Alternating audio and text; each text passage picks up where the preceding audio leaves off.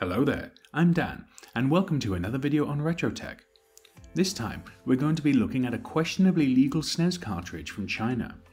So, to give you a bit of context about why I have this cartridge in the first place. About a year ago, I found this Super Nintendo at a local market for £2. It wasn't in the greatest condition, so I took some time to clean it up, and this is what we see today. But the main problem was I didn't have any games to test the console. I wanted to get an Everdrive, something that I could load ROMs onto and play some of my old favourites, but they're quite costly and I didn't want the risk of spending that much money just to find out the console was broken. I could have bought a couple of cartridges off eBay, but by the time I found the games that I wanted to play, it would still be relatively expensive. So I had a look on AliExpress and found this region-free Super 800-in-1 Pro SNES cartridge with an 8GB memory card apparently preloaded with, you guessed it, 800 games. So let's take a look at whether this is a good alternative to the Everdrive and see if it was worth the £25 that I paid for it. I've got the Super Nintendo plugged into this 26-inch Panasonic Viera LCD TV that I picked up for free from my neighbour. I would use the 28-inch Sony Vega CRT TV for this, but I currently don't have a camera that has a manual adjustable shutter speed. Anyways, right off the bat, once you inserted the cartridge into the console and switched it on, you were greeted with a menu with various options. You've got Start Game, Select Game, Options, ROM Settings, and Toolbox. Now, the first thing you probably want to do is go to Select Game, but before we get into that, I just want to show you what the other options are. If you go to Options, you have two options, Reset Return and Autosave. These are toggled on by default and are self-explanatory. ROM settings show you the current ROM that is loaded onto the cartridge. As you can see here, it is Super Mario World. Toolbox shows you further options such as Save or Load SRAM, Device Info, Update OS, and About. Now, if we go back to Select Game, we are presented with the home directory of the SD card and various folders that can be accessed. As you can see, they are divided into USA NTSC, Europe PAL, and Japan, which is also NTSC. There are also a couple more files on the home directory with a spreadsheet list of the games, Donkey Kong Country, and Zelda: Link to the Past. Let's delve into a couple of folders and see what games there are. Are there really 800?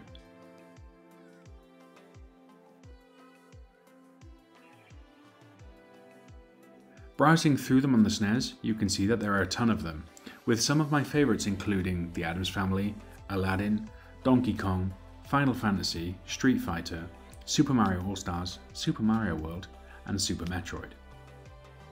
Taking the SD card out and putting it into my Mac, the spreadsheet lists 700-ish games, so not the 800 they claim.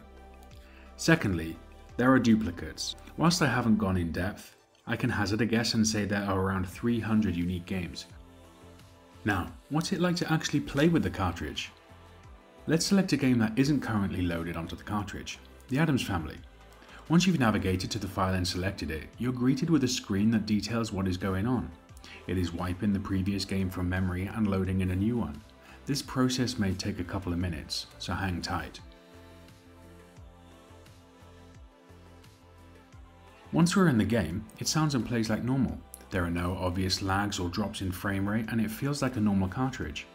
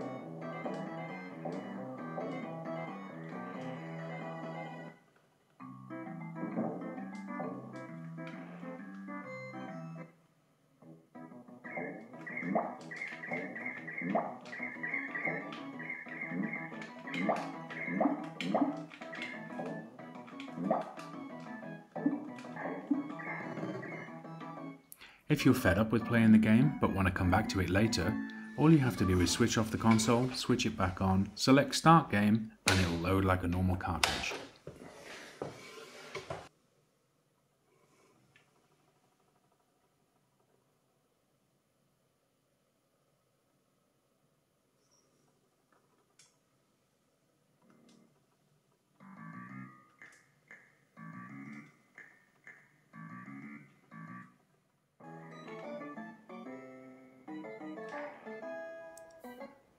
Want to play another game?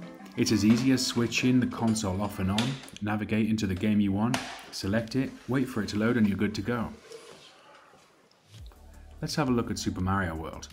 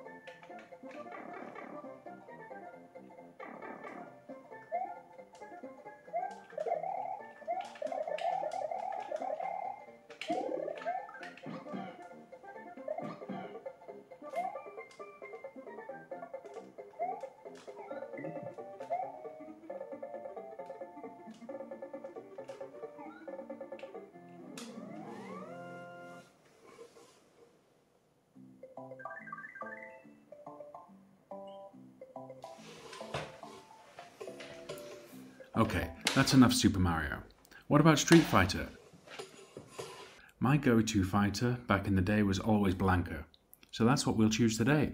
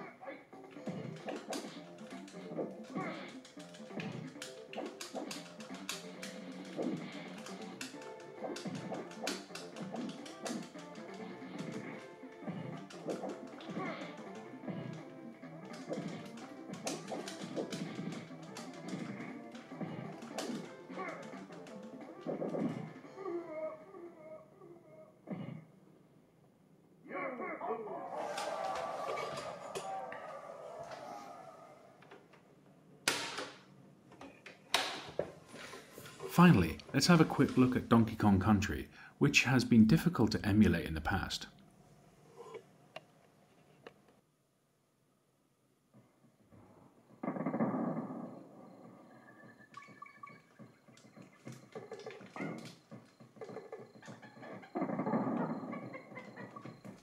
It runs well.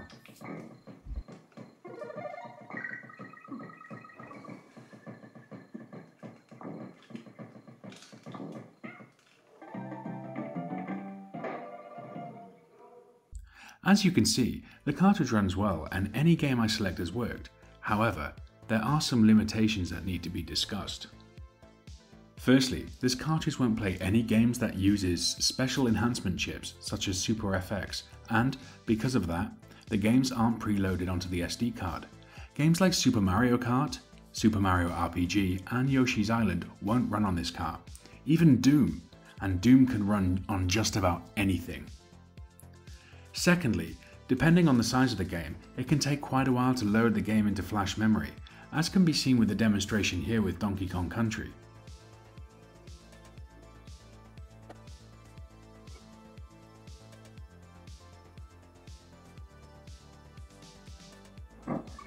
Finally, the legality of it all. I just want to preface this and say that I am not a lawyer and this should not be taken as legal advice. I am also based in the UK and other countries may have their own specific laws. With that being said, the cartridge is legal to use, just like the Super Everdrive. It's what's on the SD card that is a little shady. In the UK, it is legal to make a backup copy of software that you legally own. However, it has to be a necessary backup.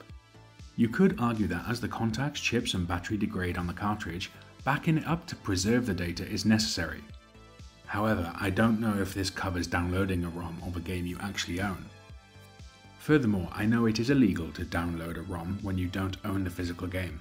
It is also illegal to share copies of the ROM, whether you own the physical media or not. However, these ROMs have not been downloaded by myself. They were provided to me by the seller on AliExpress.